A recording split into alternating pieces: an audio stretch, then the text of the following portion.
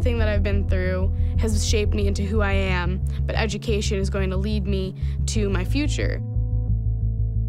Now I'm really feeling that I'm like real leader. I'm challenging myself in new country and trying to adjust in this new community.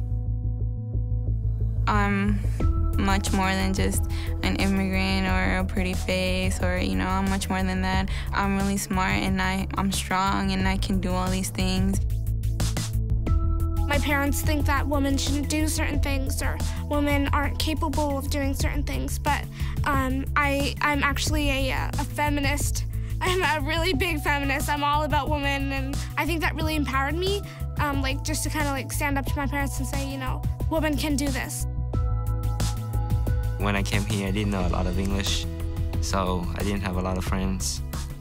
If I want to know more English, I'm supposed to talk more. So I try to make more and more and more. So I have a lot of friends now. I have dyslexia, which makes it really hard for my English skills. You have to be patient when you have dyslexia, and a lot of times you just want to give up.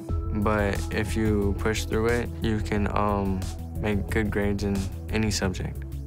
I have to keep studying. I have to, be an example to not only the immigrant community, but a lot of people that face similar hardships.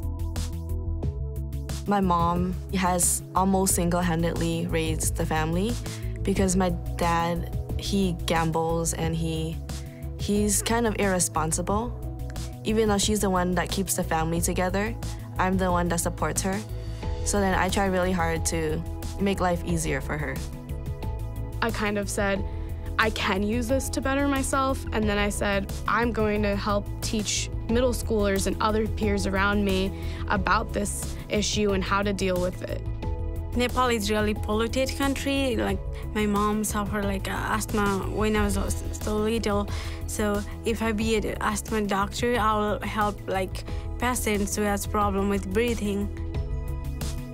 I don't want to lose the person that I love because of the illness and disease.